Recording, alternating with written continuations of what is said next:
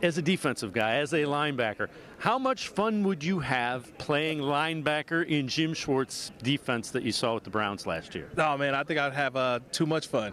I believe that. When you think about what Jim Schwartz did in his first season as defensive coordinator, Myles Garrett was the Defensive Player of the Year. That kind of shows you how quickly the guys were able to adapt.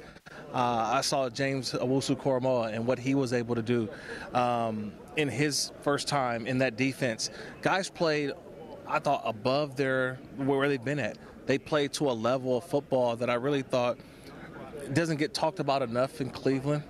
I think that you really talked about the offense and obviously, having to go through the quarterback situation and Joe Flacco kind of saving the day. But I thought it was the defense that really held together and really helped this football team throughout the season. And that's why I thought that, hey, look, if I could play for this defense, I know Jim Schwartz would have me in the right position to go out there and make some plays. As a defensive guy, second year, same system. Do you expect – can we expect it to get better? It was really good. Can we expect it to be better? Oh, yeah, it's going to get better. And because it'll get better only because you have guys who have been in the system. They understand the scheme.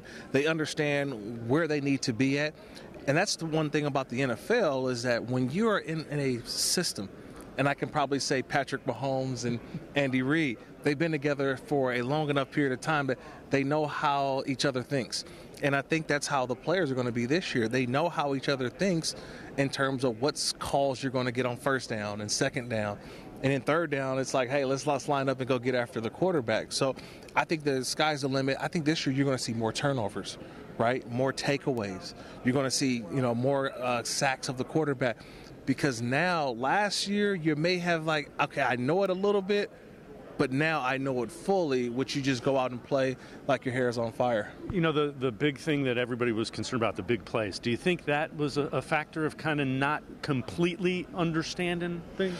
Well, you want to eliminate those explosive plays, and that's something that they dealt with. But I think the bigger part of this whole situation is that now you know where the weaknesses are in some of the defenses. Not every defense is going to go out and shut anybody down. There's always a weakness. But when you know your weaknesses, you know how to make sure you don't allow teams to get to that weakness. And so what does that mean? That's making sure that you're sound in your coverage, sound in your communication.